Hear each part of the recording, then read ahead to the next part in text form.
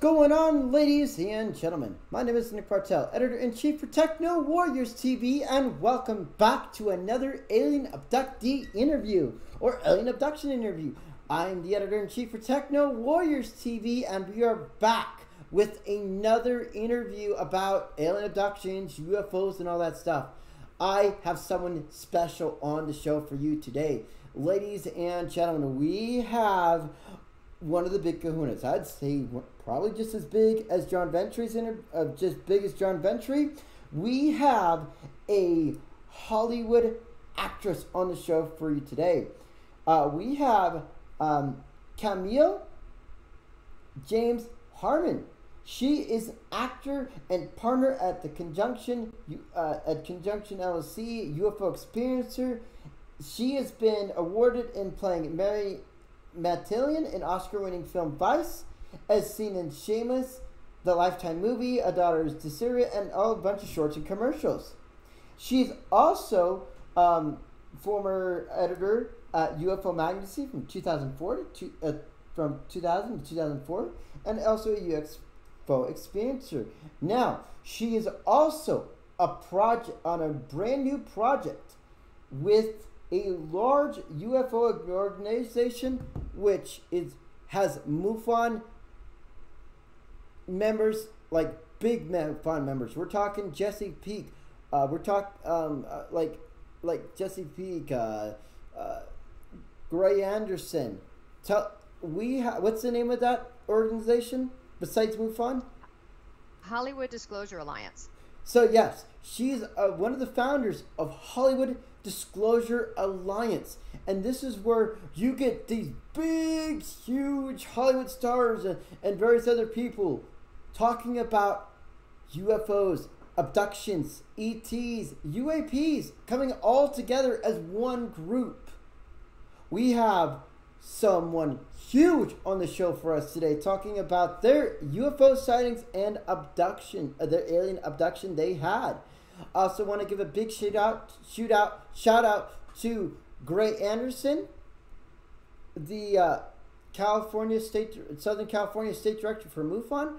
I want to give out a big shout out to Jesse Peak. His interview just passed 10,000 views, and it's almost I just think it's about to hit 11K views. Holy snarks, that is a lot of views.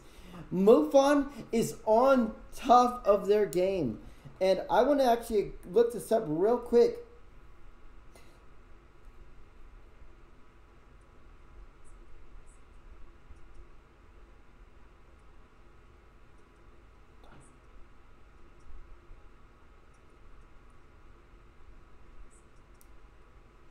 Alright, hold on one second. I'm going to search up the MUFON director. Sorry if you can hear that little voice, it's me typing. Okay.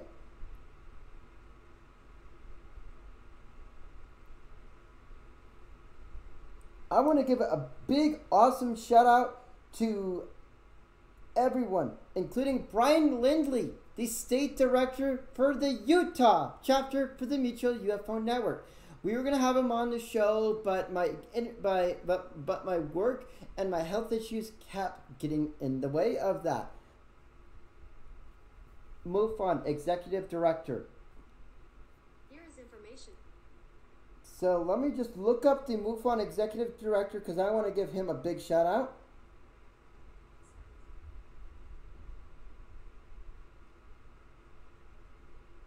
David McDonald. I want to give you a big heavy metal shout out. David McDonald is the new head honcho of the Mutual UFO Network. Now, it used to be Jan Harzan, but sadly, he went sour and rotten to the core. But guess what? MUFON is still strong. They are just as strong as me. They don't let anything stop them. That's how good Dave McDonald is. Dave McDonald, I want to give a big, amazing MUFON shout out to you. I can't wait to have you on our show. It'd be awesome to have the executive director for the Mutual UFO Network. Now, John Ventry was going to be the head of MUFON, but unfortunately he didn't win to be the director, but he is still amazing. He is the host of Hangar 1 on MUFON, and he's been on Anderson Cooper. He was a multi-state MUFON director. He was on the board of directors for MUFON, and he was this close to becoming the executive director for MUFON. That's right. Had he won, I would have interviewed the executive director for the Mutual UFO Network. But if you can take a look at this, Dave McDonald, I can't wait to have you on our show.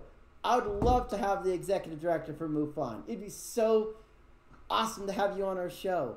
That one would be another record buster. I can't believe that Jesse Peak's audio interview blasted almost 11,000 views. He's sitting at 1,300 likes right now. That is currently the most liked video on our channel, or almost. There's a couple of I think there's a video review that has more, but not for long. I can see him going to 2K likes. But ladies and gentlemen, it's just amazing because I woke up to this.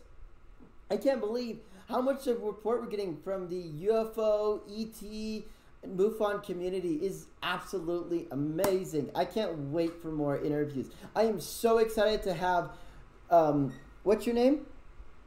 Camille James Harman. Camille James Harman. Well, Camille, on our show, oh my God, this is so awesome to have a Hollywood actress, big time actress on our show today. This is huge. So Thank you, Nick. If you ever watched Vice or Shameless, you know her. Ladies and gentlemen, without further ado, I'm going to shut my trap, and it is time to begin the abduction and the alien abduction and UFO sightings of Camille James Harman. Tell us about what happened and take it away. Hi, Nick. Thanks for having me.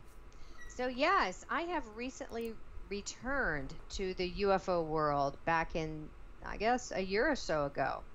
I had dropped out for like 9 years, actually. But previous to that, I was very active. And it all began for me in 1995. I was living in Los Angeles. I had just moved from New Orleans with my boyfriend at the time. We were both actors, and we wanted to go from a smaller market to a bigger market. I had my master's degree from the University of New Orleans. I felt like hot stuff. We had just done a production of Richard III in New Orleans, and he played Richard, and I played Lady Anne. And we just thought, it's time to go to LA and see what happens. So I got here. I had recently read Whitley Strieber's book, Breakthrough, right before moving to LA, like in August of 1995, and was very moved by that book. I had felt compelled to purchase that book at the bookstore. It was a hardcover, and it was expensive, and it was like staring at me, that alien face, and I was like, oh my God, what's up with this book? I have to have it. So that was kind of my wake up to the information, that book. But then shortly after that, things started happening for me. So that book was like a gateway, or I don't know what it was. It activated my experience for sure. So we get to LA, and everything's going great. Like, we had jobs, we had, an agent. I was SAG. I had all my ducks lined up for my career, right? Uh-huh. And yet I started having all this weird anxiety and all these weird physical symptoms start to hit me as soon as we moved to LA, where I felt like not myself. I had anxiety. I had all these strange symptoms that were similar to pregnancy symptoms. And I had no menstrual cycle for like months. And it was very strange. I was like, I wonder if I'm pregnant. But I didn't like just go to the drugstore and get a pregnancy test, which is very unusual. Because, if I'd ever was curious like that before, I would just go get a stupid test and get it over with and know, right? And I had never been pregnant before, but I had been late, before. So anyway, in December of 95, just a few months after moving there, we were walking our dog Opal in Silver Lake, where we lived. It's a really hilly, really pretty neighborhood in Los Angeles, and our dog started barking at this tree with squirrels running up in it, and It was a palm tree with a bunch of squirrels at the top running around, and she was going crazy, and we were laughing, and we were looking up at the palm tree, and we saw this UFO up in the sky, like right over, not right over the palm tree. It was really, really high, but we had the palm tree as a reference, to see if this thing was moving, and it wasn't. It was just sitting there.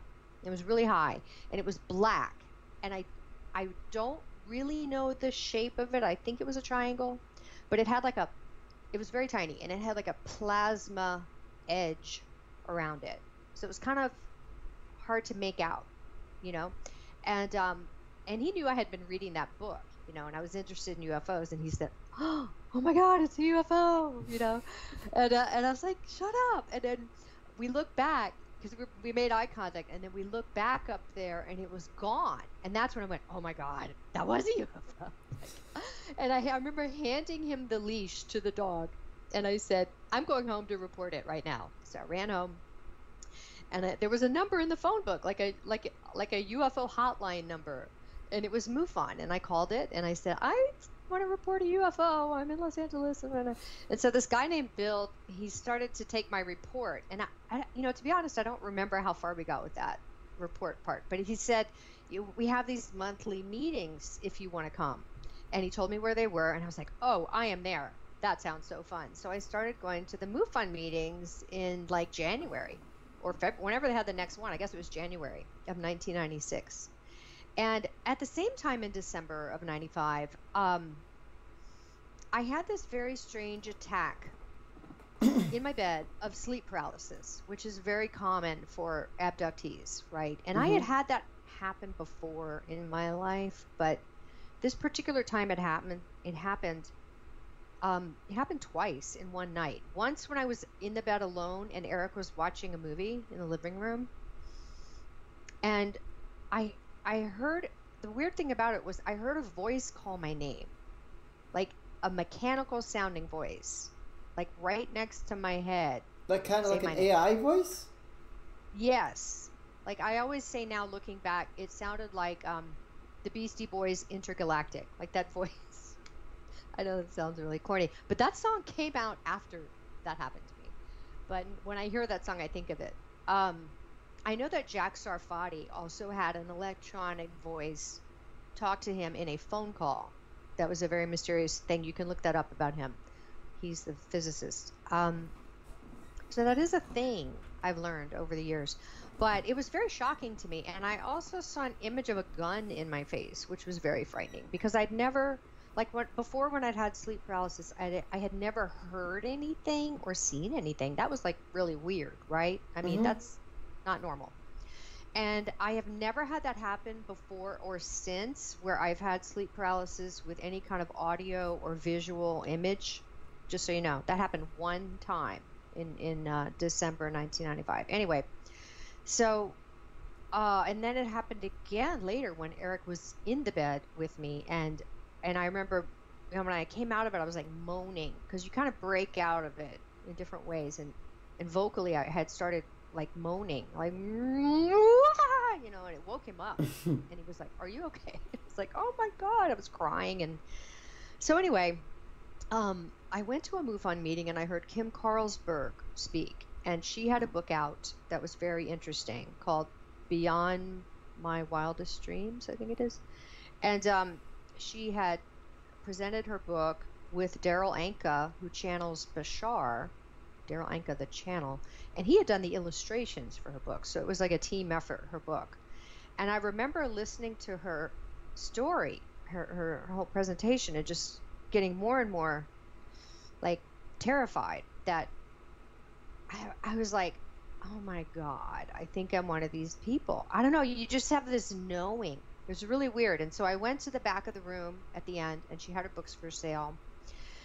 And I was flipping through her book, and it had a checklist in the back, like, signs you were abducted, and I'm looking at all these things, and I'm like, oh my God, like, I have like all the signs, like every single check, every checkbox is, every little thing is checked.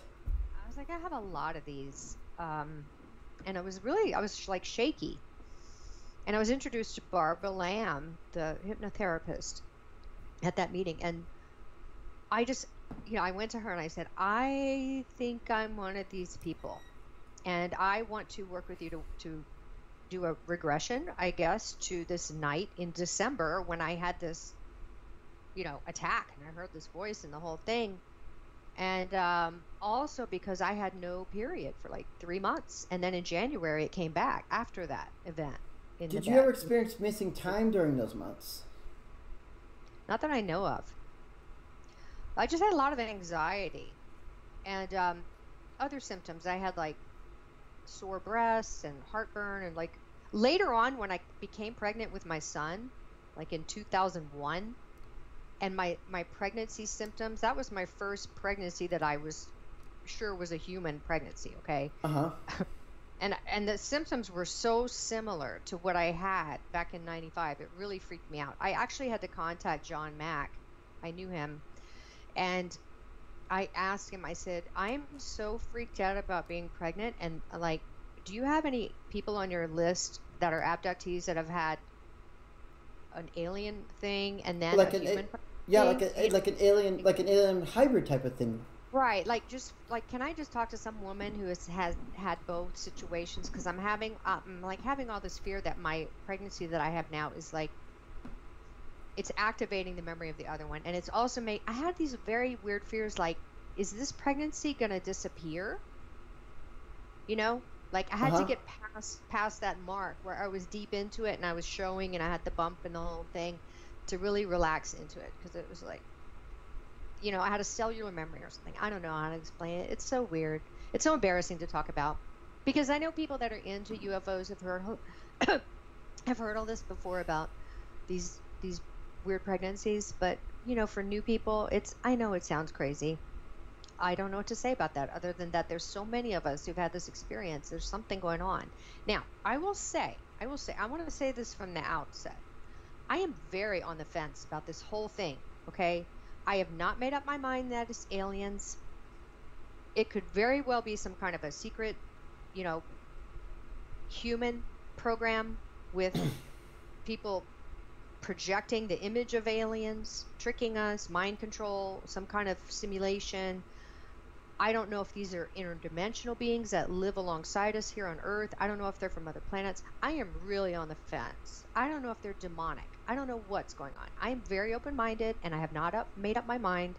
And so I just want to say that, because, a lot of people choose a side and they get really, sure about what they believe. I am not one of those people. I change my mind constantly. I actually do. So, sorry. Anyway, back to the story. So, I did a regression with Barbara, and I got this full-on alien abduction memory, right?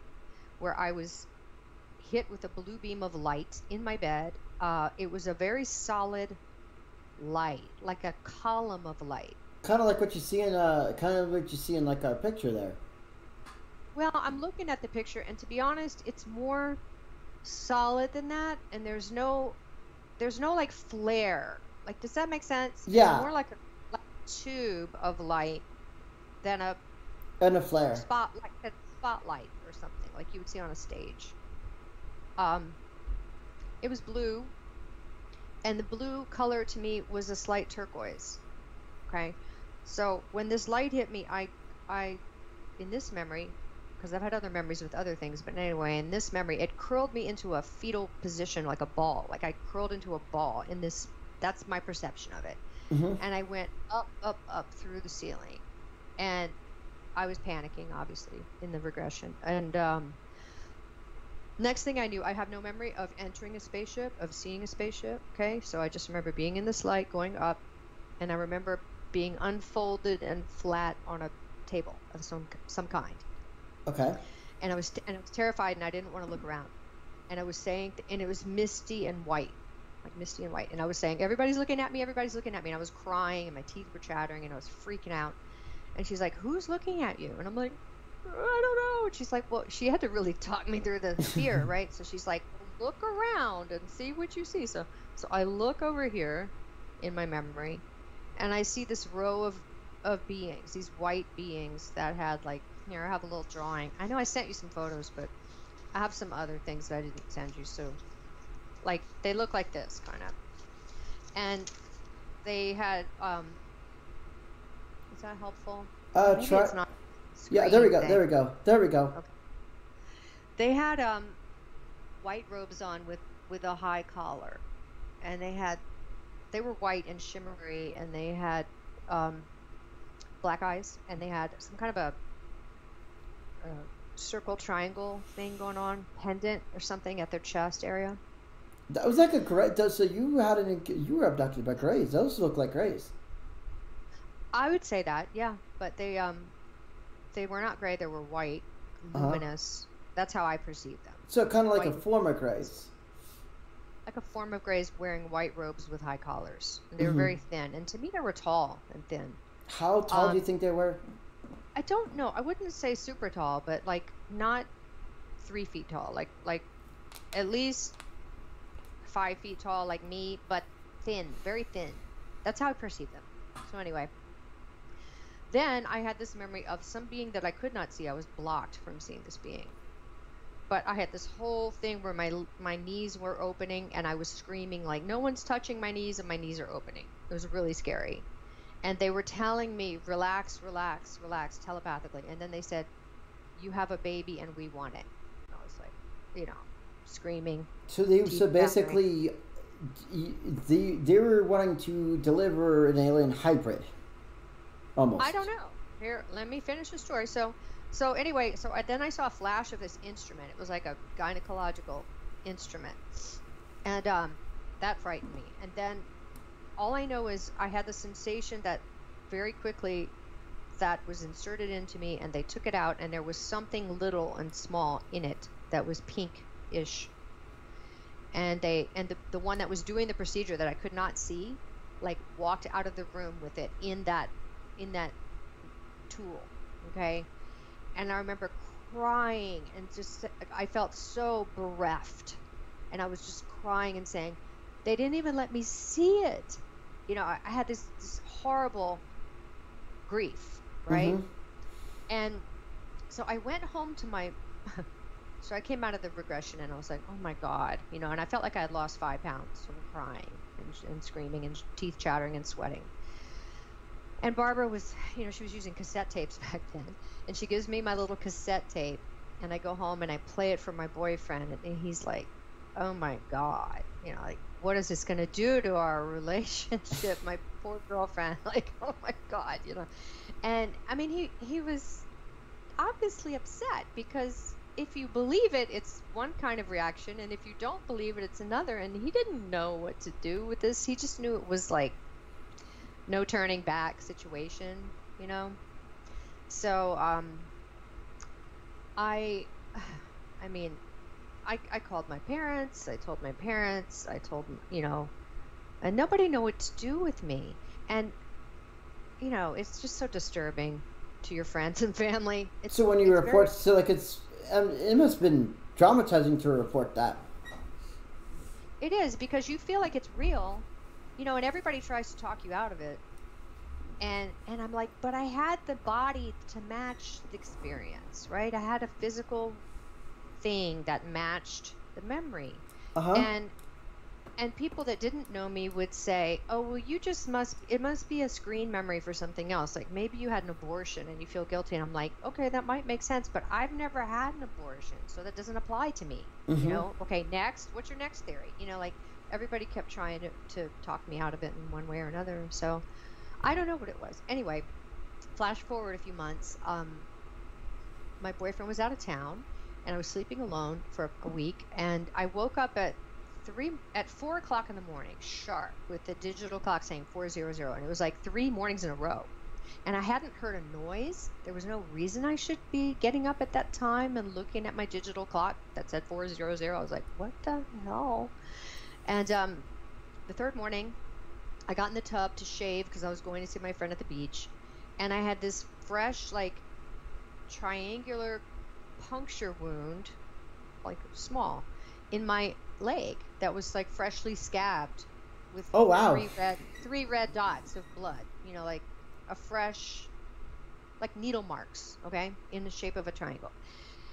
And I remember thinking, oh my God, that is some alien thing. I know I've seen that in a book or a video, and because at this time I had started recording shows on the Learning Channel, and there used to be all these alien shows on TV, and I was recording them and like studying this stuff. So you just like did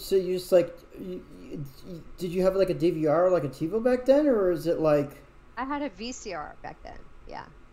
And so anyway, I found it in a book. I was like, that's it, that's the thing. I know that's an alien thing. So I made an appointment to do a regression with Yvonne Smith, who is a different person that also did, or does, she still does it, alien abduction regressions.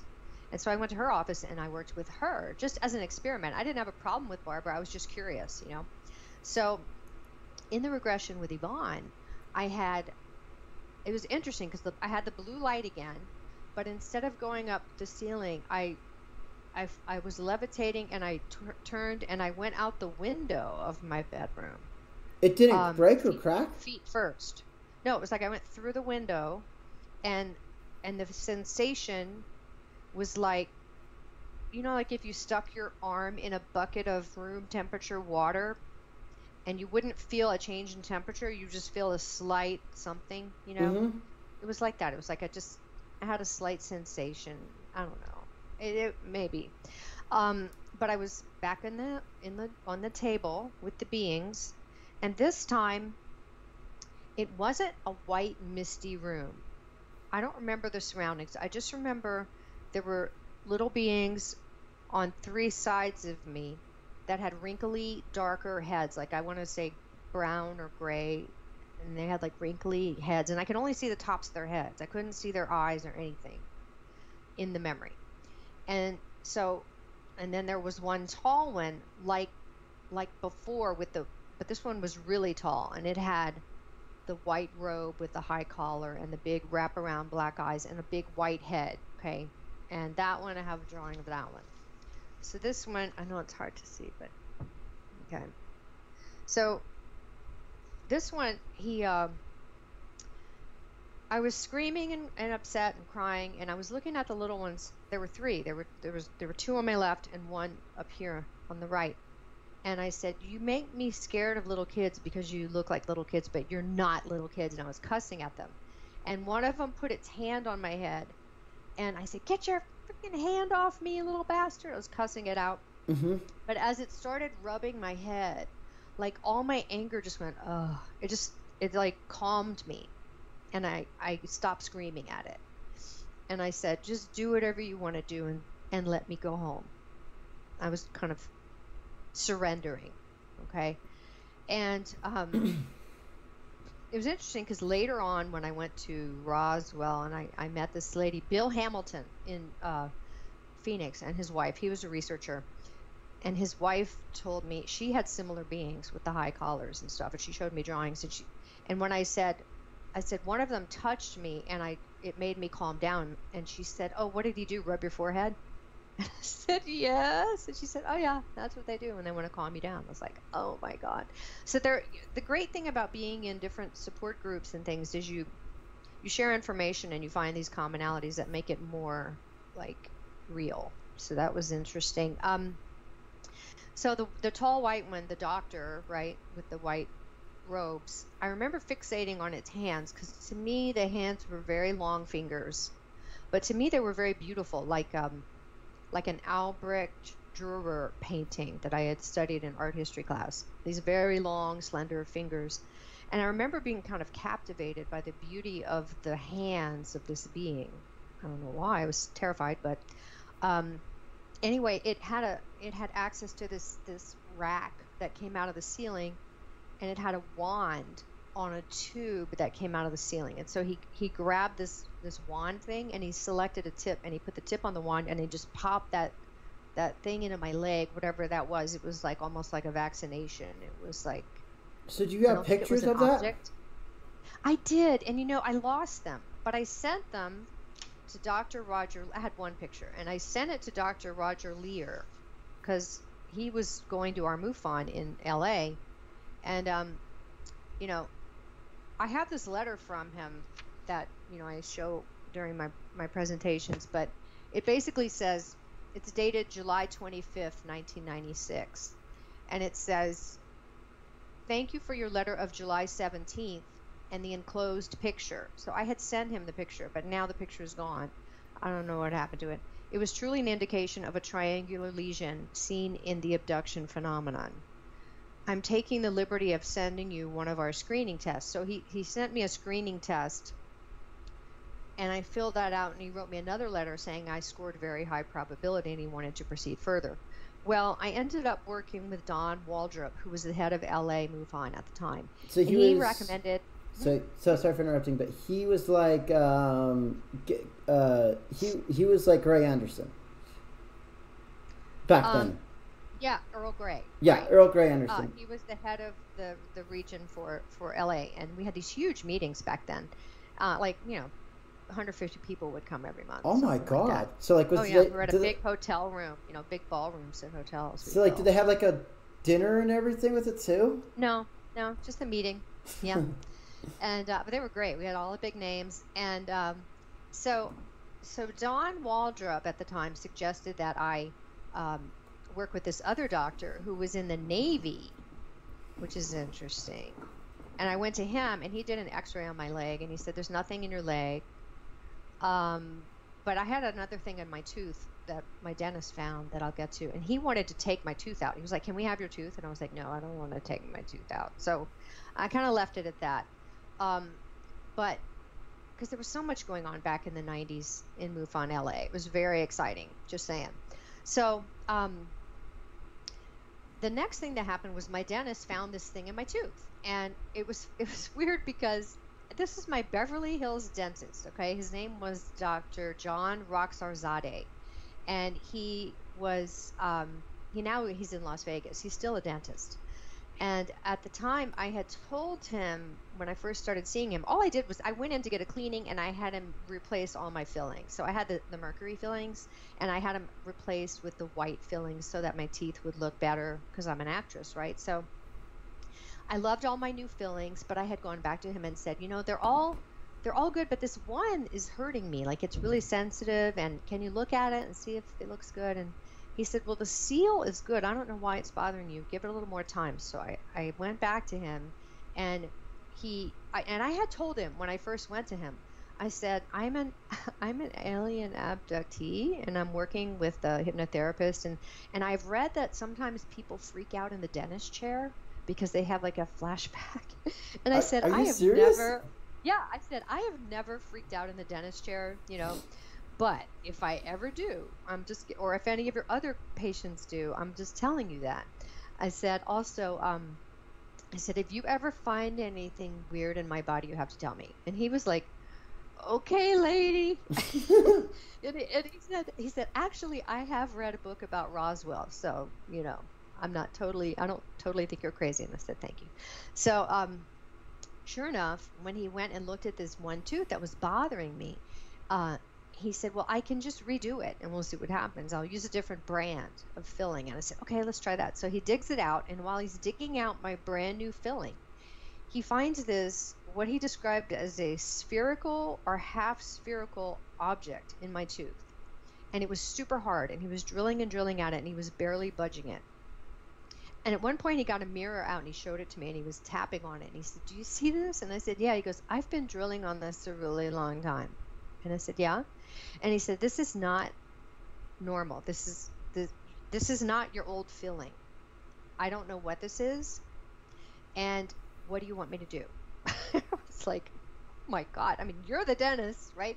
And I said, just put the new filling in, and I'll think about it. And he said, okay. I said, can you get a piece of it? And he said, no, it's so hard. It's just like turning into dust, and it's going down the drain with the water. And I said, okay. So anyway, he redid my filling, and it stopped hurting. Like, it fixed the problem. So I left it at that. So I went to get a regression, right? I was like, oh my God, what is in my tooth? Like, is it a weird alien thing? So I went back to Barbara Lamb because I had been to her before, and I'm, like I said, I was experimenting with people. And so we targeted my tooth under hypnosis. And in this memory, I had a very surprising revelation in my hypnosis. Now, again, I don't know if it's real, if it's trustworthy. I don't know. I'm just telling you what I remembered. You can file it away with all the other abductee stories, But But in my memory, I had come to. I don't remember a light beam or anything like that in my bedroom. I just was in another exam room, but this time it was a human exam room. It had cabinets and like a shelf, not a shelf, like countertop. It had a door. And there were two guys in there, not aliens. There were two men in there, and they were dressed in lab coats. And they had khaki pants and black shoes. And they were standing around, and I was in there on the table. And I remember only a word. I remember the word troublemaker. It wasn't like they were speaking to me in sentences or anything that I could remember. And I remember one of them, taking a syringe and putting this syringe into my cheek like this, like squirting something into my jaw, through my outside of my face, not up into my mouth, but like this, squirting something. And then they put me on a gurney and they rolled me down a hall. And the other quality of this memory that was different from the aliens, or whatever the aliens really are, is that in the alien memories, if they're aliens, I felt super alert. I just couldn't move. Like my body couldn't move, but my brain was like high alert, right?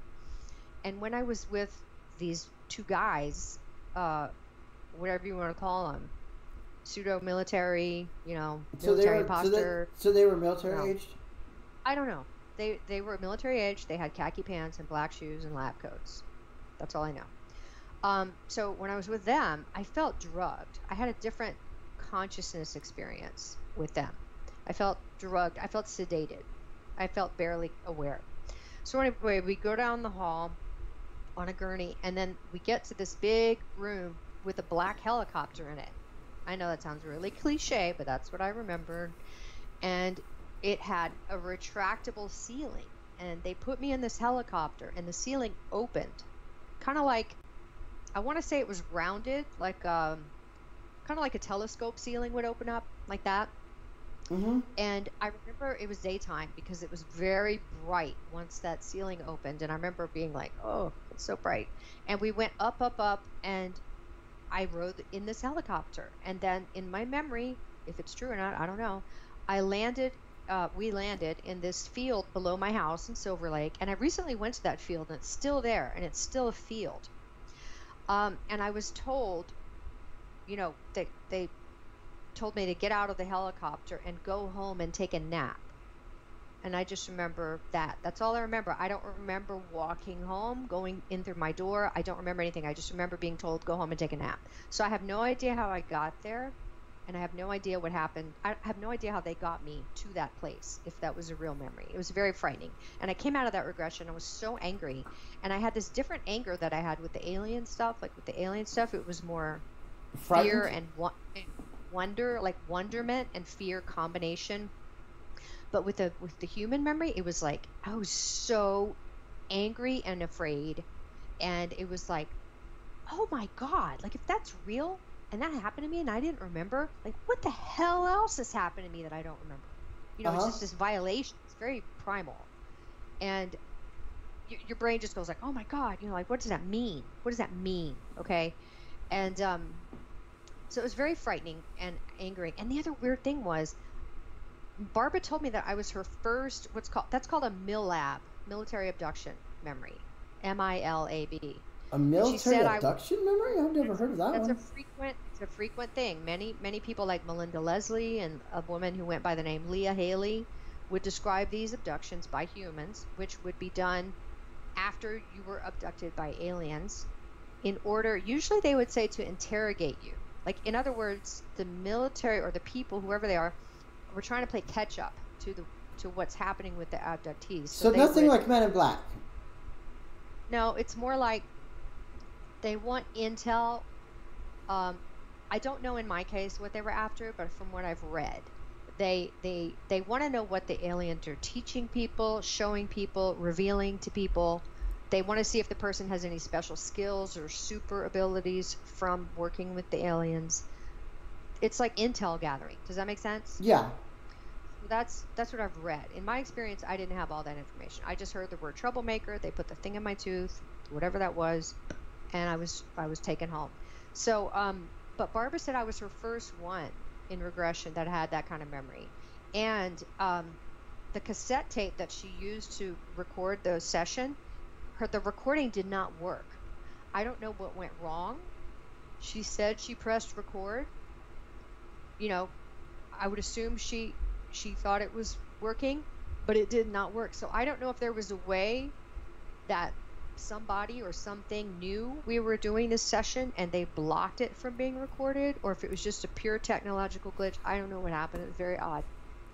But I was angry because I wanted a recording of it and I didn't get one. So that was very weird. Okay, now we can stop at this point. I have so many stories, but that's like the beginning of my stories. Okay. So, so let me tell you about what's going on a little bit. The crazy thing is it's insane. LA is a hotbed for UFO sightings and abductions. The reason why as well is because it is kind of like a volcanic caldera in a so-so form. If you remember the Rodney King riots in 1992, right before it happened, there was numerous abductions and UFO sightings because it was akin to a super eruption. The Rodney King right eruption of 1992, and I studied this, ejected as much material as Lake Toba's super volcanic eruption 74,000 years ago. Geology Hub did a video on that eruption. 13,200 cubic kilometers of material. The Rodney King eruption belted just as much as that. But how would we perceive that? What do you mean in the physical world that we would notice? What you'd notice is just mainly the destruction, the eruption columns, the fires, the injuries, and the deaths from it. And then also, and you could tell LA is different nowadays from what it was in 1992. It looks different. It's not. Now, are you saying this is on a physical level or on a spiritual level, or? It's kind of like on a spiritual. Level? It's spiritual. It's spirit. It's more like a social, energetic level. Okay. But because of the damage, and the way LA looks like, it's kind of like a ring. Hence the caldera, because you had all this stuff cave in. And so we've had a lot happen lately. It's been crazy lately with the violent crime, and we had this huge fire under the I-10 freeway on Saturday, and now the I-10 is shut down in downtown, which is going to cause insane traffic for a long time while they evaluate the whole structure underneath. It was a raised freeway, right? Right through downtown. It's like a huge disaster that happened over the weekend. Yeah, and it's like I recently just did a thing on TikTok about it. More than likely, it was a small resurgent dome that might have likely collapsed. And it's like, the thing is, and if you notice a lot of UFO sightings right before that happened too, right when a disaster happens, aliens want to see what's going on down there. I'm like, uh-oh, something's about to go down. Yeah, I have heard that, and I've certainly seen a lot of videos of UFOs entering and exiting active volcanoes. And also, you have the Long Valley caldera in eastern California, which is a volcanic caldera. And so around around about the time the Yellowstone last blew, 760,000 years ago, its super eruption was just as bad as the Yellowstone eruption 640,000 years ago. Mm-hmm. But when it comes to California is very active. Oh yeah, and it comes to riot eruptions. Rodney King is the big kahuna. It's the big boy on the block. And if we were to have something like that happen again, it would knock out technology all over California. Yeah. I'm very nervous living here. I've always been nervous living here. We actually moved away for 10 years. When Hurricane Katrina hit, because I'm from New Orleans, and I was living in Beverly Hills with my husband, later on here in 2005. And I was so traumatized watching that on TV. I thought California's going to fall off into the ocean. I want to get out of here. Well, we moved to Arizona for 10 years, and it was great. We lived in Tucson, but then we got bored and we came back. And now I'm like, I don't know. I kind of want to get out of here again. Because something. Because I think something's about to happen. I mean, with what's been going on, we are in line for a super eruption out of the Long Valley caldera or the Rodney King caldera. Right. And if we have another Rodney King-sized eruption, you bet that it's going to cause other riots to happen, like in San Francisco, aka the Golden Gate caldera, and you don't want that there because all of the tech companies reside in that caldera, and if that happens, you can kiss all the technology goodbye because it will be wiped out. I wouldn't be surprised at this point. And it's like I live really far in the suburbs, but still, you're inside. I'm very nervous living there. You're inside of the county, so you're going to be vaporized if it goes off like 1992. You're just going to go like it's like hell. You still be quick. It's you know. God help us all. Yeah, I know. It's not. It's like, and here's the thing. We're going to see more abduction cases. We're going to see more UFO sighting cases. Hence the reason why I had to go buy in these guys.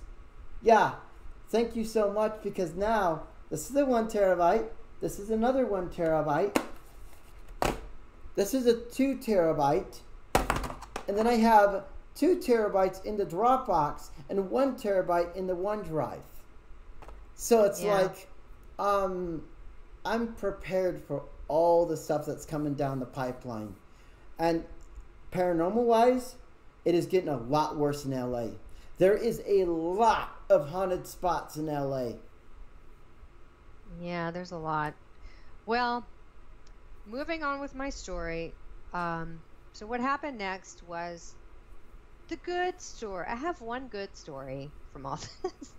So what I found was that I was catching myself saying things. This is like, now we're like in 1997, 98, somewhere around there. And I was catching my language saying things like, oh, humans this, humans that. Like I was talking like I wasn't human, but I don't know why I was talking like that. So I went to Barbara and I said, Barbara, why am I talking like this? I said, I have this feeling like I miss some beings.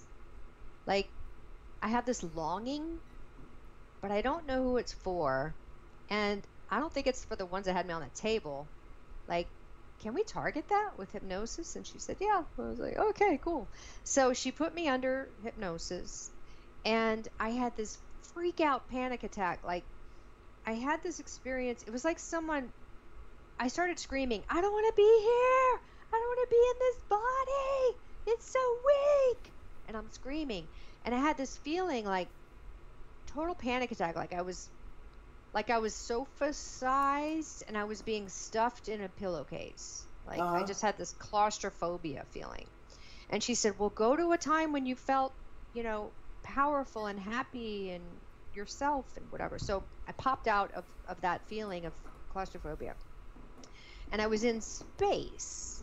And I'm looking at Earth. And to me, in my perception, I was a blue light. Like a blue light. No form, okay? And I recognized 2 other blue lights in space that were my friends. And I was crying, and I was like, Nicole and John, and I'm crying. I recognized them, even though we didn't have form. We were just blue lights, like spheres. And I was looking at Earth, and Earth to me was spinning fast. And I remember looking at it and feeling all this anxiety, like being on the edge of a diving board. Like, I don't want to go there. Right?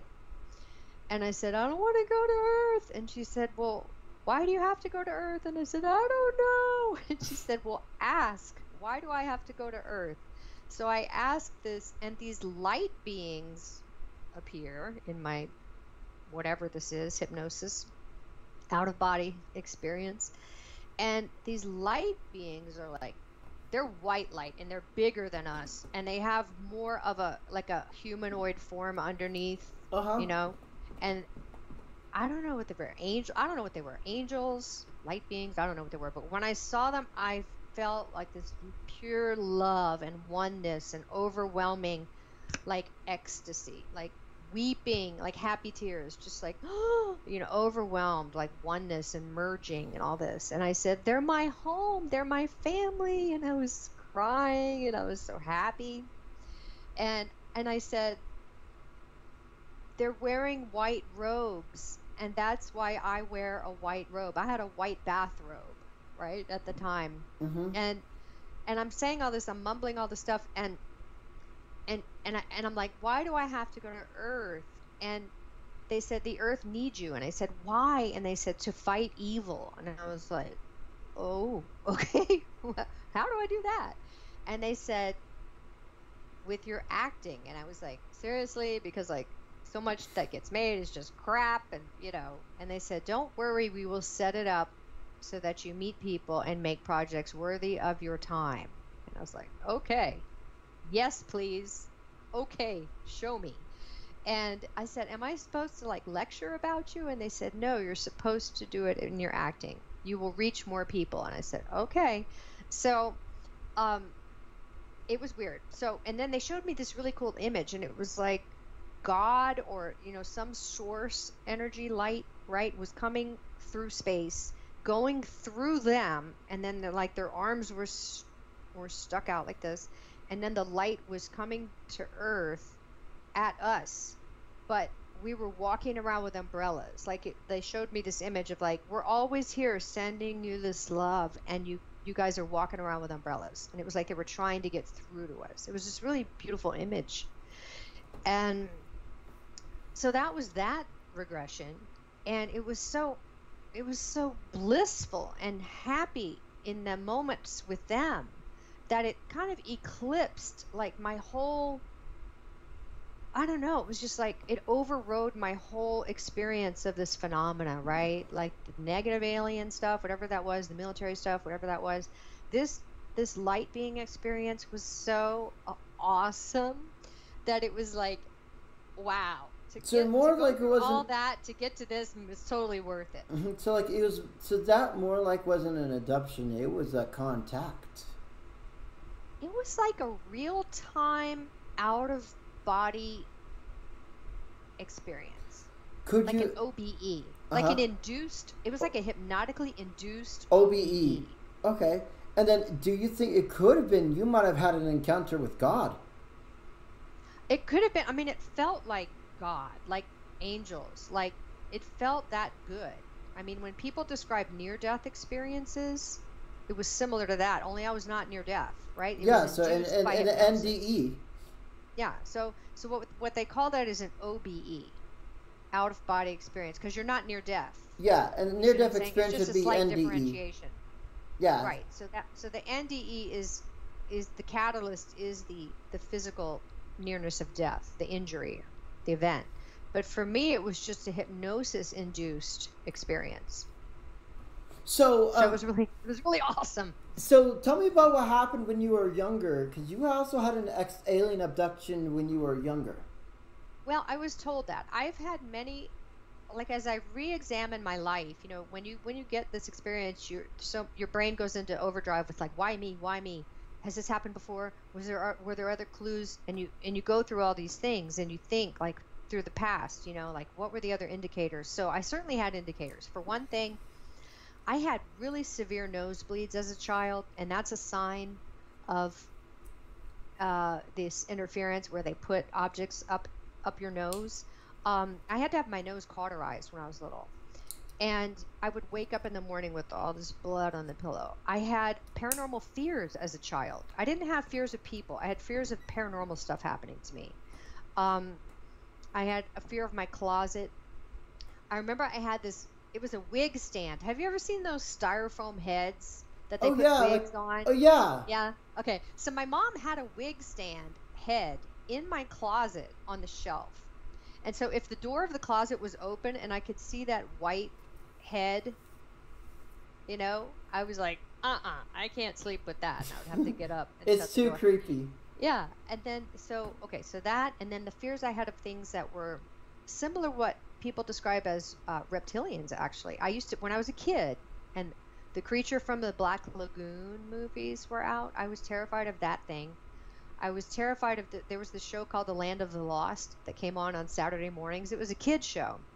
And it was about these people that travel in time through a portal and go back into the dinosaur days. And they had these reptilian creatures that were associated with these machines that were like portals with crystals on a table and all this high tech. And they were called the Slee Stacks. So I was so scared of the Slee Stacks. And they put a lot out through Hollywood, right? They put a lot of information out to either shape the public perception subconsciously or overtly to be prepared for what's going on. So anyway, those were big influences when I was a kid. I also lived by the woods, and I remember I used to walk through the woods to go to my piano teacher's house because she lived one street over, but you had to go through the woods to get there. And I used to walk through the woods to get to her house. But then one day something happened in the woods, and I would not walk through the woods anymore, and I used to make Mom drive me to her house. And I was like, what was that about? Like, what did I just see a snake or like, why don't I remember what happened? Because it was a big thing. Whatever it was like, okay, I'm not walking anymore. I don't have missing time as a kid. I just had, those were pretty much my signs. And then also I was passed around a lot as a kid. I was adopted. I was born to a teenage mother, and then I was kind of passed around the family, and I lived with different people until I was 4 when I was officially adopted. So for a year I lived with my uncle's family in Huntsville, Alabama, and they were very sweet. NASA. Yeah, he was a NASA engineer. Oh my God, oh my God, oh my God. Yeah. So I lived with him. This was in the late, I was born in 66. So this was probably like 68-ish, 67, 68, where I lived with him for a year. So right around during Apollo 8. Yeah, I was like major NASA activity. And he worked on the Saturn V. He worked on the Ron. He worked on all these things. He was a mechanical engineer. Oh my God. I'm freaking out. And so what freaks me out is that, when I think back on that and knowing that so many abductees have military industrial complex, aerospace industry relatives, right? Like, was I put in a program because my uncle was part of NASA? Was I on a list? Like, if Eisenhower really made a deal with the aliens, like biology for technology, did that like put me on a list? Like, okay, if your family's in the loop, then you're on the list of people they can abduct because we have a way of kind of tracking you. I don't know. I have no idea. I'm just speculating, and I'm not blaming my uncle. I'm not saying my uncle knew anything about UFOs. So I've asked him. He's dead now. He died of COVID a couple of years ago. Oh no! He was very sweet, and he told me. He said, Camille, I don't know anything. If it's true, it's NSA, and they're never going to tell you. And you just have to get over it. And another thing he said was, he was a jogger, and he said, when I would jog, sometimes I would go out of body and I would see myself from above while I was jogging. And he said, that's the only way I can relate to what you're explaining to me. But, when I made friends with Chris Bledsoe later on, who's got NASA contacts, he said, Camille, your uncle, even if he knew anything, he could never tell you because he signed a huge stack of NDEs, and he would lose his pension. He would go to prison. He cannot tell you if he knows anything. So the stack was that what is it, this big or something? I don't know. But same thing with my cousin. Like, if my cousin, his daughter, who works for NASA, if she knows anything, she can't tell me. So as much as I push her, she can't tell me anything, and I can't expect my family to tell me anything. So what did your daughter do for? What did your sister or daughter do for NASA? My cousin, yeah. She works with the space shuttle. She is in charge of the stuff that gets loaded onto the shuttle. Ooh, she's charged of payload. Oh my God. Yeah, and so I know it's weird. I am obsessed. I'm obsessed with NASA. I do think I have experiences in my family line on my mother's side, which is the side that my uncle is on, right? Because I asked my birth mother once, like, have you ever had any experience with the paranormal or beings or something weird happening? And she said, well, once I was meditating and I felt these 2 claws on my shoulders, and I was like, okay, that's weird.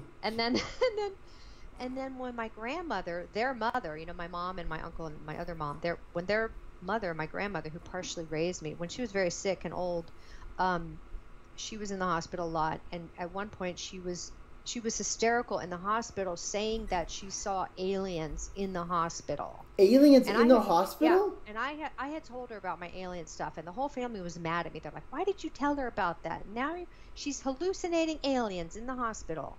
And I said, well, first of all, I'm sure she's on all kinds of medication, and we don't, people hallucinate sometimes. And I said, second of all, maybe she wasn't hallucinating. Maybe she really could see beyond the veil, and she could see aliens in hospitals. So don't blame me, So there could be like a lineage thing on my grandmother's side, which would affect maybe my uncle and my mom and all of us. Did your uncle work on the Saturn V? Like, what did he do for the Saturn V? I don't know, but I know he worked on that. I know later. Do you remember the tethered satellite with the Italians, the one that broke and it got swarmed by UFOs? Do you remember that from the 90s? I think I heard about it online. It was like STS something. I forget the number, but it was like a tether that they were pulling, and then it broke off and it was floating and it got swarmed by these lights, and there's all this cool footage of it. He worked on that.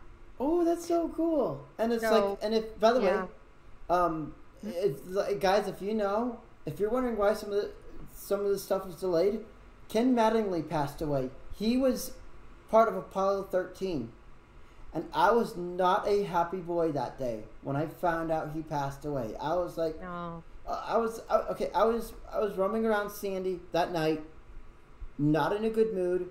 People were pissing me off that night, and I'm like, okay, who wants to get it beat up first? And I'm like, Ken Mattingly just passed away. He's from Apollo 13. And then another astronaut, another NASA person passed away right before that. And I'm like, are you kidding me? Seriously? Stop dying. I know. I went to this thing in Tucson when I lived there called Space Fest. And the astronauts come to this event and they sign autographs, and sell photos and stuff like that. And it's really neat. And they have lectures.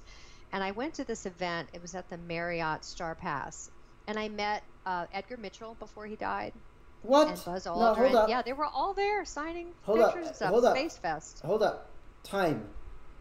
Edgar Mitchell passed away when? Yeah. Start talking. Oh, years ago. I mean, it was years ago. I don't know. You have to look it up. But I saw him before that. And I lived in Tucson from 2005 to 2015. So it was maybe 2010. I was at this thing. I can't remember which year. But yeah, they would have it all the time there. They probably still have it in Tucson. Okay, that does not make me very happy. Edgar Mitchell was cool.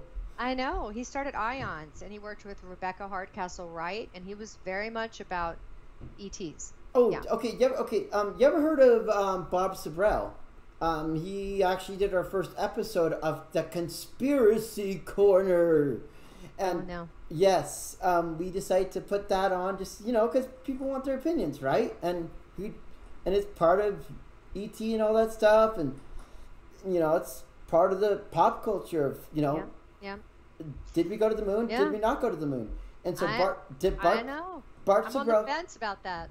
So Bart Sabrell came on to the show, and he was our very first big, huge celebrity on our show. He was our very first one to surpass 7.2K views before he just got obliterated by Jesse Peak from MUFON. Just wiped out. I mean, 10. I think it's getting close to. I think it might have hit 11K already.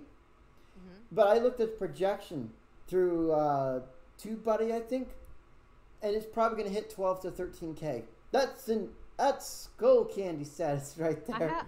I have another NASA story for you, some trivia. So here's some wild stuff. So in the late 90s, sometime, I'm trying to remember the year, but I have a hard time, but I went to visit my Huntsville relatives. Mm-hmm.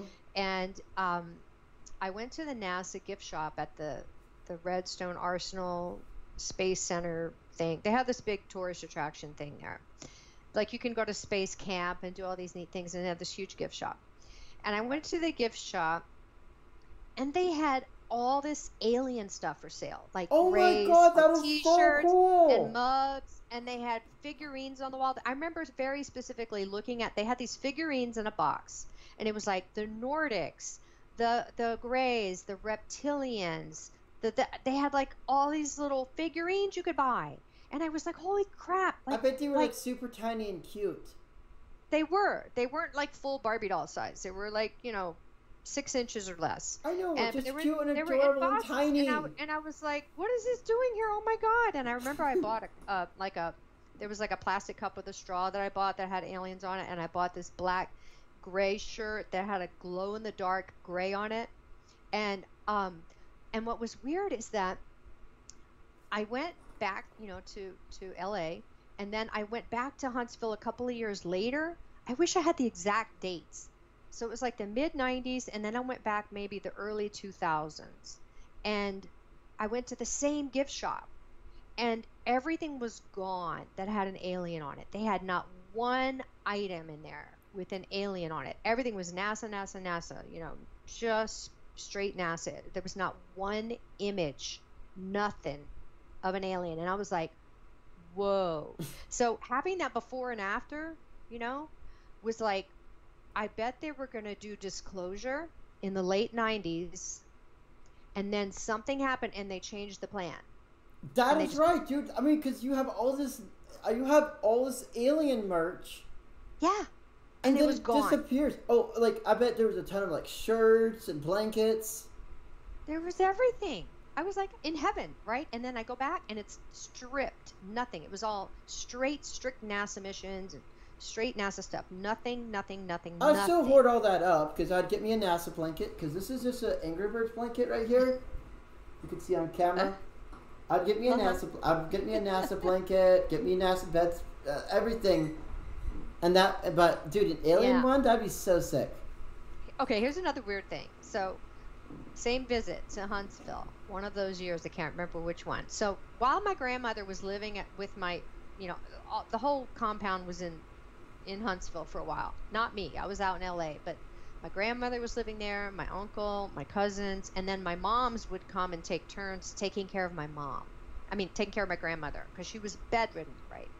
So, one of my moms, when she was living there, my birth mom, she was house cleaning for a lady just to make spare money while she was, taking care of my grandmother. And this lady was married to a NASA guy who worked on the Chandra telescope.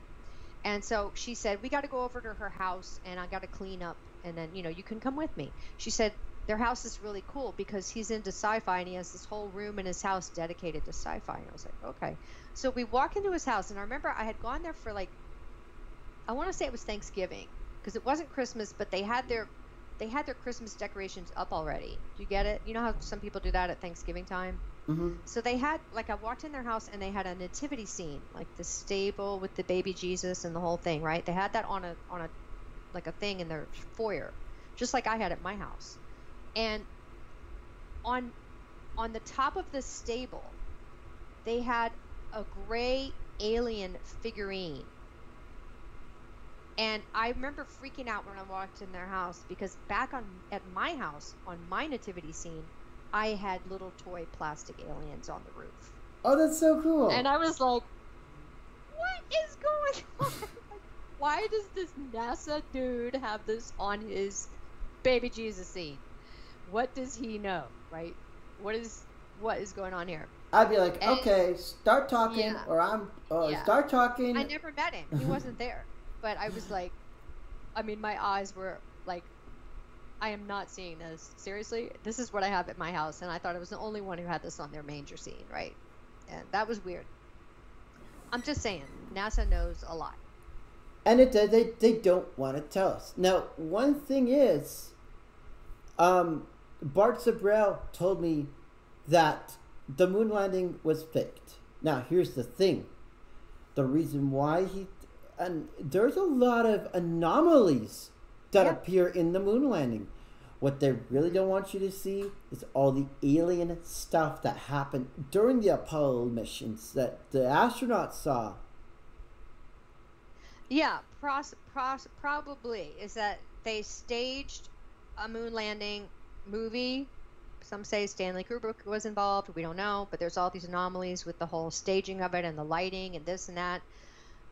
So they had this packaged event film that they presented to us like it was real time, but in reality they had a whole other scenario that was happening. That is one of the theories. I don't know anything. I'm so open-minded. I look at everything. I'm like, I don't know. What do I know? So But like, all I know is, I have looked at a lot of that stuff, so I get you. and yeah, and guess what? Get ready, because we might do a part 2 of that, except if with Camille. Camille. It's going to be with Camille instead of Bart Sabrell. I mean, I may actually have him come on back onto the show, but we actually may do it with Camille, because Camille is a Hollywood actor in the Hollywood area. Yeah. So we're Yeah. yeah. I mean, that'd be really cool to have the part 2 of the Conspiracy Corner. We did not go to the moon, or did we land on the moon? I don't know. I don't know if I want to take a side on that, but let's skip ahead in my story. Okay, so now we're around 1998. All this has happened, and I had this positive experience with these light beings, right? And then I decided I had to go to England to see the crop circles in 1998. So in July 1998, I went to England by myself to see the crop circles, and it was amazing. And what's really weird, because people talk about synchronicities a lot with this phenomenon, and I was also, since I was 15, obsessed with the singer Sting from the Police. His name is Sting. You're so young, you probably don't know who he is, but he's this great singer from England, okay? And I had seen him in concert a million times, and I had all his music, and I was crazy about him. And he lives in England. Well, he lives in Malibu too. He has houses all over the world. So I knew that he lived right by crop circle country in Wiltshire, which is the county where most of the crop circles would appear. And I knew he lived in this big old mansion in the country. So I went to England. I went out to his mansion. I had this friend that I hooked up with in the Sting fan club, and she showed me how to get there. And we went there. We took like a train and a bus and a taxi, and to get to his house in the middle of nowhere. And so a little car was going through the gate, and the gate opened, and Sting was standing in the driveway. Like, it was a really long driveway, but he was standing there waiting for this person that was coming in. And I almost died. I was like, oh my God, he's standing in the driveway, and I'm standing out in the street. And I had a camera hanging on my neck, and I was like paralyzed. Like, I couldn't even move. I was like, I didn't even wave. I was just like, oh my God, he's right there. Oh my God, he's right there. And then the gate shut, and I was like, I didn't even wave. I'm such a wimp. What happened to me? I was like starstruck. And so I went back the next day. Not with that girl, but I was on a bike. Kind of like girls with BTS. We were just crazy fans. Like she was on. One She was Direction. calling a cab. She was in like this little red phone box calling a cab, and she missed the whole thing. She was so upset. But anyway, so I went back the next day on my bicycle because I was staying in a nearby village, and I had bought him some flowers, and I made him this little card, like a crop circle postcard.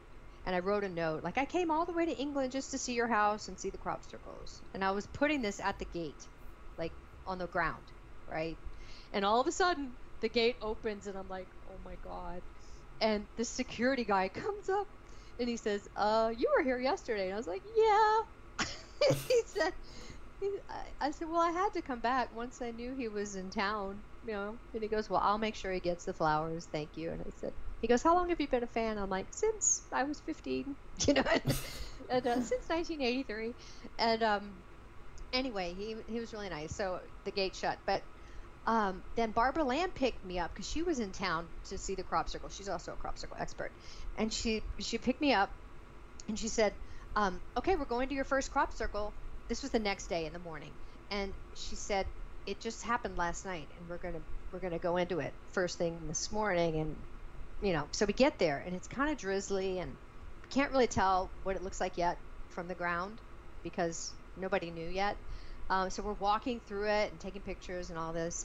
And then later on, we go to the Barge Inn, which is where all the crop circle people hang out, and they put the pictures on the bulletin board, and they have planes that fly over and take pictures. And we found out that the crop circle from the air looked like a stingray, and they were calling it the stingray.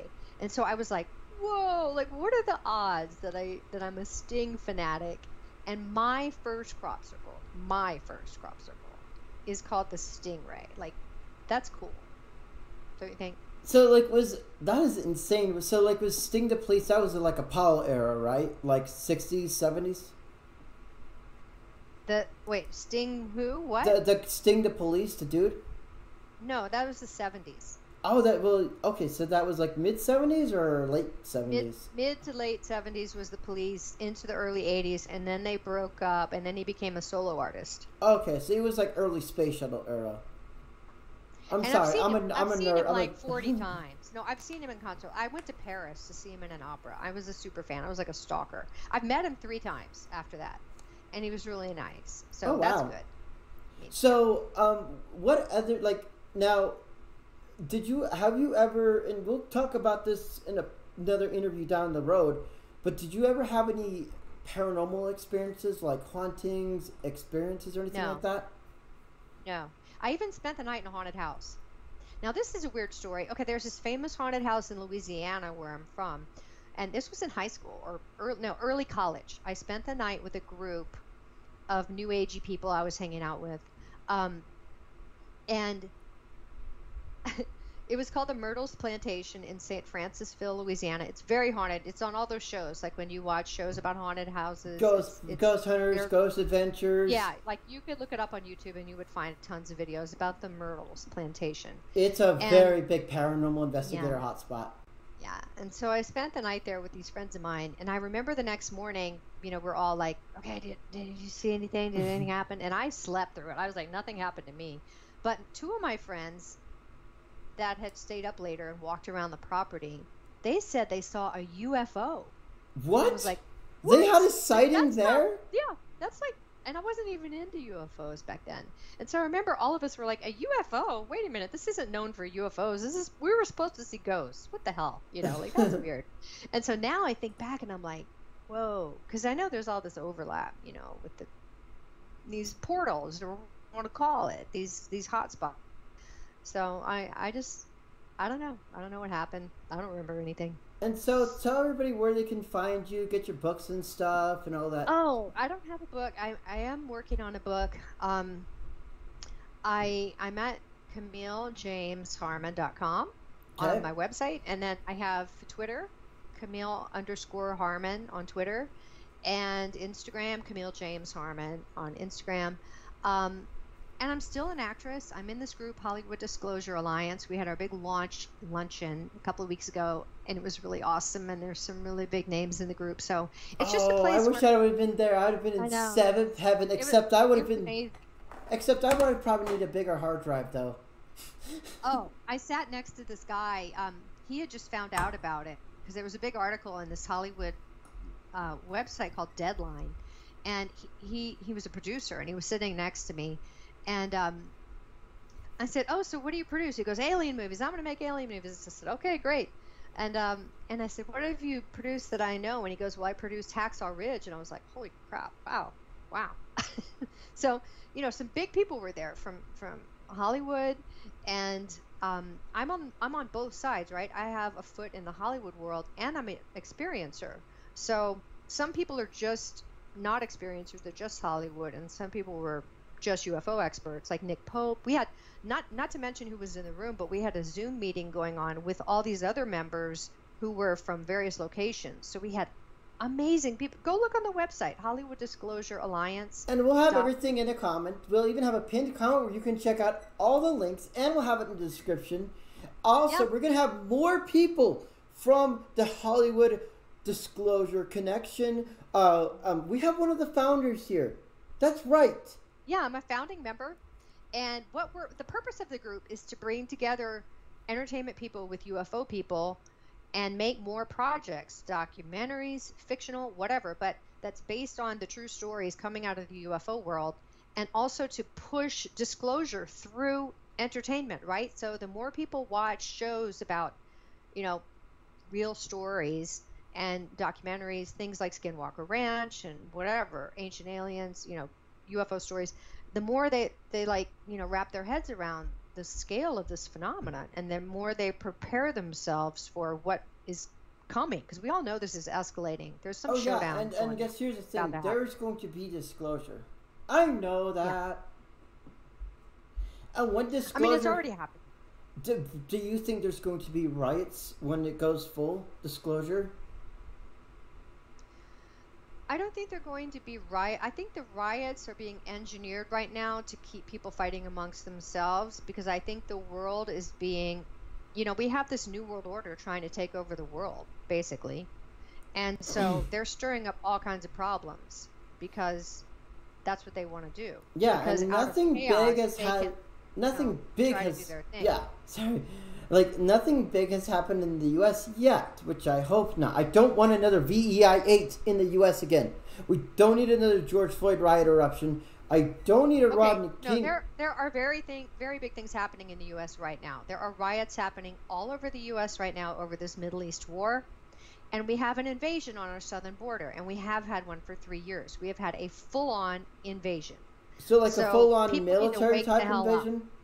No, like there are all these military-age men coming over the border that are being unvetted, that are from China, all over the Middle East, all over the place. They're being activated once they get here. There's terror cells. There's all kinds of stuff that's about to blow. I really feel that. So do you? So what I read, as a USGS rhinologist / volcanologist, I'm gonna tell you guys this right now. I need to, now, these are just, now we have protests going on, okay? These are protest quakes, okay? But we are showing signs of a super eruption happening in the U.S. Not a super volcanic eruption, but a super riot eruption. And ladies and gentlemen, we need you to prepare. Emergency preparedness and prepping is the best way to prevent yourself from getting unalived by our pyroclastic flow, which sadly Camille is right in the middle of one of the you're right near a resurgent dome, which yeah. Why did you move right next to one of the 13 resurgent domes of the Rodney King caldera? I'm like, it's my husband loves it here, my son loves it here. I really have never felt comfortable here. I'm more comfortable in the South, on the East Coast. Those are my good places. I'm married to an astrologer, okay? And he can tell your best places to live using astrology. It's called astrocartography. All my good energy lines are on the East Coast. I should be living in Virginia, Florida, where my relatives live. I would be very happy over there. Do you think now, as a Hollywood actress, okay, and this is on air, this is on TV, do you think that we are going to see a super riot eruption? Now, we haven't seen it in a large scale. We already seen one riot eruption. That happened just the other day with the freeway thing. That was only a VEI 6, okay? But do you think we're going to see a big, huge one? Like super eruption, VEI 7, VEI 8? I don't know. I don't know about all this volcano stuff. All I know is that everybody is on edge. In this city, we had a strike, the actor strike that just ended. It shut down all Hollywood production pretty much for like months. So there are all these peripheral jobs. Not just the actors were out of work. Everybody was out of work. The parking attendants at the studios, everybody. There was nothing happening. Okay? What that did to our economy here was tremendously destructive. There were actors living in their cars. There were people committing suicide because they couldn't pay their bills. It was extremely destructive to shut down the industry here for that long because we live in a very high cost of living city. It's very expensive just to survive here. We have insane gas prices, insane rent prices. We have crime running rampant. It's really bad. Okay, I don't know why I stay here. And here's the thing: take a look at the bad side of Hollywood, because you're on the good side of Hollywood. Because we've had to report on and we can't, a lot of the stuff we can't say here on TV without getting demonetized. But there is some evil stuff going on in Hollywood, and if it is getting to the point where Nickelodeon. Now, no one wants to no one wants to work with Nickelodeon. There is so many predators in Nickelodeon now that Tom Kenny, he was the guy that voiced SpongeBob. He even said that, and sadly he passed away, but he even said, if you don't take care of the predator problem, we are shutting down. SpongeBob will end. I mean, you got these SpongeBob and like I hear about that stuff too. Kenneth Tucker, the guy who did Fairly Odd Parents, Danny Phantom, all these wholesome actors, writers for these popular Nickelodeon shows that were prevalent in the 90s, Rugrats. Everyone is just sick and tired of what Hollywood has become. Yeah, and now... That's been around a long time. That's been a problem for a very long time. A lot of people have been vocal about it. And there's more and more coming out all the time. Do you think there's going to be a collapse of the film industry due to the Predator issue? I think there will be some kind of restructuring, because I think the lawsuits and I think there's a lot going on. There's a lot going on behind the scenes, and Hollywood is being it's very hard to film here. It's very expensive. They don't offer incentives. A lot of people are filming in other states. So even a lot of actors have fled and they live in other states, and they're like, you know what? When you want me, I'll fly to wherever we're shooting, but I don't want to live there. Considering the fact that from what it sounds like in this strike thing that was going on, I think it was like a dike intrusion. It was like a sudden surge of volatile social magma coming to the surface. And that the Rodney King caldera, the riot caldera, it's kind of like a social volcano, a super volcano. But do you think it's ready to blow right now? It's already blown because of what happened just the other day. But do you think it's about ready to have a big boy eruption from what it's going on right now? I mean, I've never seen the world in such a dire state. And being married to an astrologer, you know, my husband, Jeff Harman, you can look at his YouTube videos and his interviews. He was on Coast to Coast a couple of weeks ago. I mean, he's seeing a lot of, there's some bad stuff going down all over the world, not just with the United States, but the United States particularly is going through a Pluto return. And Pluto returns signify destruction and rebirth. And so, which means riots, volcanic eruptions. Have you heard of and a big shout out to Creative Society. I was featured on their TikTok Live where I talked about volcanology. I talked about Campe Flegrei. I talked about the Yellowstone caldera. I talked about the Long Valley caldera. And because there's things that they think it's okay. I mean, you know, USGS thinks it's okay. But when you really start studying it and you really get down to the nitty gritty, it doesn't seem too okay what's going on right now. I'm sure it might be fine, but it's heating up real bad. Yeah, no, I feel it. I mean, every day, like in my daydreams, like I actually traded in my car and got an SUV because I was thinking subconsciously, like, I need a vehicle that I can pack my stuff into and get the hell out of here if I need to. And I just think like that all the time. I think, where would I go? Would I go back to Arizona and stay with my friends? Would I go all the way to Virginia or Louisiana or Florida? Like, where would I go to get the hell out of here? Because I think that way all the time. Well, the best thing to do is to earlier get out. Like, if you get out during like the protesting, not the riot eruption, but when it's starting out and it hasn't fully super erupted yet, you should be able to escape. But if you get out, and you need to leave. It's hard. It's hard because when your life is tied together with others and your work, it's hard to pick up and go. But I'm telling you, on a subconscious level, I wouldn't be surprised by anything. So as this is straight from a Hollywood actress, you wouldn't be surprised if we have another Rodney King style event in LA. Oh no, not at all. Which would wipe out California. It would cause a 12-year volcanic winter, which, if you remember in the 90s, like, oranges were extremely high because of what happened with Rodney King. All the ash and everything and the soot destroyed all the crops. I mean, I don't remember that. I wasn't living here then. I don't remember any of that. I came here in '95, so. So, like, and still during the winter, because it was starting to get better then, but seriously, Rodney King could be seen from the space. The riot eruption could be seen from the space shuttle. Now, the eruption column rose 132 kilometers into the sky. Rodney King was the riot equivalent to the Lake Toba super eruption 74,000 years ago, which almost wiped out the human race. The caldera, the crater essentially, makes Toba look small. Toba's caldera is 943 square miles. Okay, and guess what? There was even UFO sightings and alien sightings back then, when Toba blew up and Yellowstone blew up. Then, when Rodney King happened, you had more UFO sightings. You had alien sightings in Hollywood.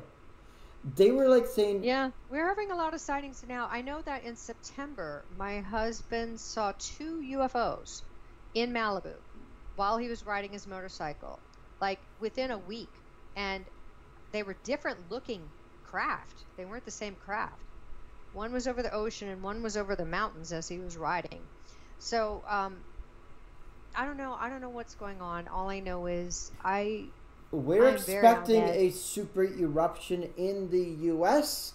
or on Campe Flegrei, which Creative Society is monitoring. It's getting bad in Italy. Etna.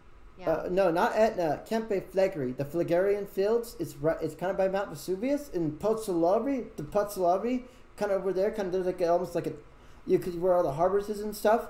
Well, there's ground deformation up to 32 feet. Some places up to 46 feet. That means that magma is only 200 to 100 feet from the surface. There's some places in Campe Flegrei where things are melting. You're getting roads melting. And because it's only 30 feet from the surface, we are going to see a large eruption from the Campe Flegrei super volcano. And if it did what it did 39,000 years ago and ejected around 900 cubic kilometers of material, we would go through another ice age. We would go through a volcanic winter. And it would be another... now, 1538, the Mount Wamvu, Campe Flegrei erupted, but it only erupted at a VEI 3. If it were to super erupt, it would erupt at a VEI 8 or a VEI 7, and it would kill, I'd say, millions of people, if not all the population of Italy. I just pray and I go, you know what? God, you put me here on earth at this time. Just let me be useful and, put me where you want me. So if I suddenly get the heck out of here, we'll see. Or if I'm just here to help wake people up by doing podcasts and movies and whatever, I don't know. I don't know much. All I know is life is very interesting and exciting and kind of scary. Yeah, so I'm trying to stay positive. It's especially when you're in the world's largest super volcano. I mean, it's like you're essentially living what is Toba supersized. Toba was 943 square miles. Rodney King covers L.A., and that's basically the name they gave it back in the 90s after everything was all over. But it covers Long Beach and L.A. County. That is about 7,000 square miles in length. That's 6,700 square miles long in every single direction. It is around 800, it's around 30 kilometers deep. It makes Yellowstone look puny because Yellowstone's only 2,200 square miles, where this puppy is 6,700 square miles. So I think you can eat your heart out, Yellowstone. So if LA goes, where's host? Well, ladies and gentlemen, I don't know what to say about that, but thank you for having me. Ladies and gentlemen, guess what? Thank you guys so much for watching this intense, amazing abductee interview. This has been the alien abduction UFO sightings of Camille, and what's your last name? James Harman. Anderson. Yeah, James Harman. Names. Camille James Harman, just kind of like Jans Harman, the former MUFON director. Are you related to James Harman? Okay. I'm like, whoa. But ladies and gentlemen, Camille James Harman, this is her abduction UFO sightings, just like we did with Gray Graham. This is her stories, and ladies and gentlemen, it was such a treat to have her. Also, you should go check out Gray Graham's interview because he is an alien hybrid, human, reptilian, or gray hybrid. That's right. We had an alien hybrid on our channel. And it's like, when I heard that, I'm like, okay, how many more of these solid state drives am I going to have to buy just to hold all these upcoming interviews? Saber, I don't think this 2 terabyte is going to cut it. I think Western Digital or Seagate, you need to get a hold of me. Send me one of your 12 terabyte hard drives, because that's what we're going to need to hold all these interviews. Oh my god, it's going to be intense. We have so much more to show you guys. We have more interviews, more unboxing and reviews. We have more Let's Play videos on the Techno Warriors TV Plays YouTube channel. And we're almost to 5,000 subscribers. We're almost to 1,000 followers on our TikTok channel. So, Techno Warriors on TikTok. And do you have TikTok, by the way? No. Okay. Yeah, so go check out our TikTok. It is amazing. Ladies and gentlemen, if you like this video, you know what to do. You hit that like button if you like this video. Hit that dislike button if you did not like this video. And if you adored this video, you know what to do. All you have to do is strangle that subscribe button, slap that like button in the face, and pow, right in the kisser. Ladies and gentlemen, have an awesome week. Thank you so much to Camille James Harman for being actress Camille James Harman for being on the show. So if you watch Shameless, or what's the other show? Vice, you will recognize her from our show. We will see you in the next video. And ladies and gentlemen, get ready, because we're about to have a big MUFON member, another big MUFON member on our show. Jill, and here's the thing, December 7th, I will be at Salt Lake Library with the Utah MUFON chapter. That's right! I will be meeting MUFON for the very first time in person. Oh my god! I cannot wait to go to my first MUFON event in Utah at Salt Lake Library. So, if you're into UFOs and you live in Salt Lake, come and check it out. I believe it's free to the public. You'll get to meet me. I don't know if Brian Lindley will be in there, but you'll get to meet Brian Lindley, and we might even just do his MUFON interview just like we did at the Utah Paranormal Expo. And this was back in 2017 when I kind of first started doing interviews in the UFO stuff. We met Chase Kowalski. How's that for your first MUFON interview? She was our very first interviewee to go 2K views. And check this out. More than likely, Linda Thompson, she'll probably hit 13 to 14K views. So that's another MUFON member. And she's now the I think she's the assistant director. She's assistant MUFON director or state director. Yeah. That's gonna just shoot her straight up. MUFON, more than likely, will become the biggest interviewee channel and could even be the biggest liked interview on the whole video channel. Like, seriously, we have some of these videos that are like, I think it's a video review of a power supply that's like 1,800 views. Well, I don't think so anymore, because MUFON is going to surpass that. And it will become the most liked video in the channel's history. What do you think of that? that's great. I'm in MUFON. Yeah, so go MUFON! They are the staple of our channel. They are actually the leader in our channel right now. Hence, it's the most viewed and liked interview so far. And it will more than likely become the biggest liked video. Thank you guys so much. Go ahead. I was just going to say, I used to write for UFO Magazine from 2000 to 2004, and I used to cover all the MUFON meetings in LA for the magazine. And it'd be awesome to go to one in person. But it'd be very hard not to distract the fact that I'm in the caldera I'm like, don't go. Okay, I can't. Just enjoy it. Enjoy it. I know. Just enjoy it. I can't let my rhinology come out of me. I